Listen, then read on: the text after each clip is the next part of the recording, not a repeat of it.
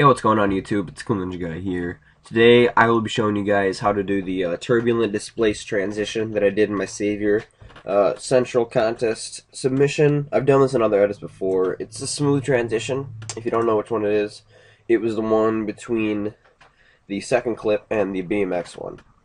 It's where the clips kind of morph together and this little adjustment layer is all like warpy. See, like that. So what I'll do is I'll just delete this layer and I'll show you what I did. So first what you want to do, actually I'm just going to let this load. I'm going to make a new, I'm going to do that. Save it. I'll make a new composition, name this Turbulent Displace Tut. Turbulent Displace Tut. There we go. So now I'm just going to drag in my two clips. So let me just take in a random one. Like let's say we can do the 17 one. I'm pretty sure, yep, that's the flip. Let me just say it's all done, and I'm just going to have it twixtered slowly, just because I can. Like right here. Say, like, once he's bouncing, I'm just going to add a little bit of twixter, just because I can. So, when I'm going to put this at twixter, just like 25% twixter, pro. I throw it on. Just fix two things, fix the frame, or three things actually, fix the frame rate, go to enhance, and that just makes it a little smoother. Set this at 25%. It'd probably get a bit warpy, but I really don't care honestly, so let me just go one frame back where you can't see it, keyframe this at 100, then go one frame forward, 25. And it goes all slow-mo epic, woo, it's all cool. And it's like right here, say when it slows up, I'm going to keyframe this down. Just say I like to have the speed down a little bit, so I'm going to go ahead 30 frames, half a second, put this down to 10%. It's even slower. And then what I'm going to do now is I'm going to put shift 1, because that's where my transition will start. And I want this to last, let's say, a second and a half. So 90 frames in my case, since I'm running 60 frames. So then I'm going to hold Control Shift and hit the, or Command Shift on a Mac and hit the right arrow 9 times.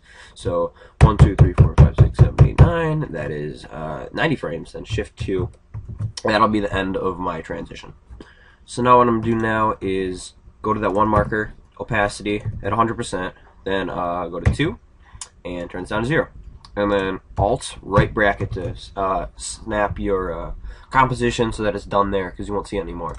So then drag in your second clip.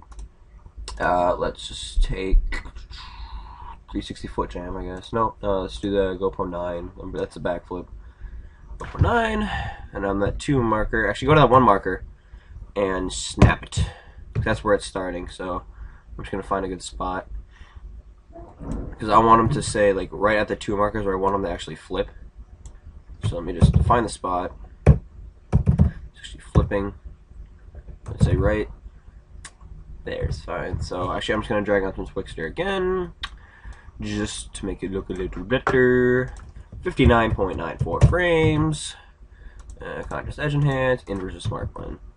And I'm gonna set this to 25% once again. Actually, I'm gonna go like right here. And keyframe this at 100. Keyframe, go 1 frame forward, then set this to 25. 25. And I'm going to snap this so you can't see it. So go to 1 marker, snap it on there. Then at the 2 marker, he'll be in the middle of his backflip. That's fine. And so now what we want to do now is take the opacity of this one and turn the audio off. Opacity at 100, keyframe that, go all the way to the 1 marker, turn this down to 0.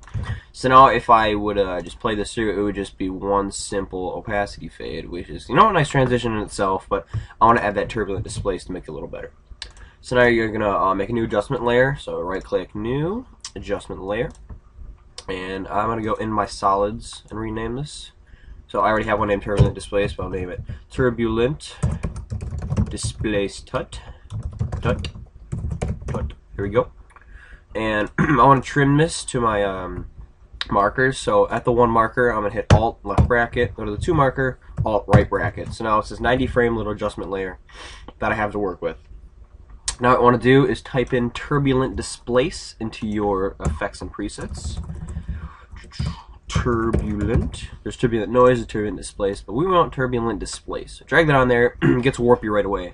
But we want to get the beginning keyframes. So go to the 1 marker, change the amount to 0, and keyframe that, and then go to the 2 marker, keyframe that at 0. So just make another point. And we're going to go in the middle at 45 seconds, so Control Shift, hit left 4 times, 1, 2, 3, 4, and then Control Shift 5 times. So, no, just Control and arrow, 1, 2, 3, 4, 5. So now we're halfway through, and set this to a amount like 100 or 50 or whatever you want. I'm going to set it to 100. Nice and warpy, actually, let's go 75. 75 looks nice. And that's a good transition on itself. It's just there, and then it morphs. But what I like to do with this is keyframe the evolution. But you don't just keyframe it, say 0 to like whatever.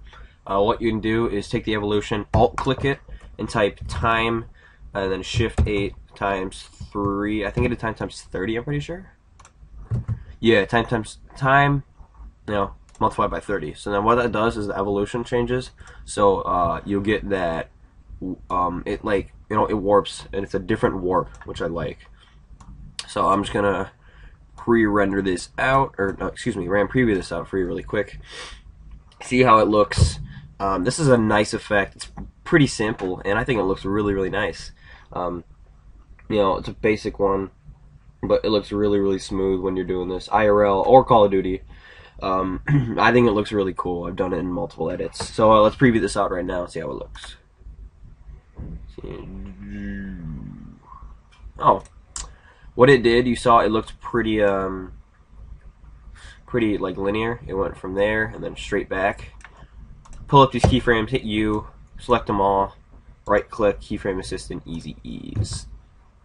And now I'm gonna go back to these, hit the graph editor, and now I can play with that if I want, but I think it looks fine. So let me preview this again, and it should look more natural. There it is. Yeah, there you go. So that is the whole tutorial. What you could do if you wanted to is keyframe the size instead of the amount, but I think the amount looks better. So yeah, thank you guys for watching. If you enjoyed, please hit the like button below, subscribe button up top. Helps me out a ton. And hope you guys can try this out and use it effectively in your edits. So thank you guys for watching. My name's Cool Ninja Guy, and I'm out. Adios.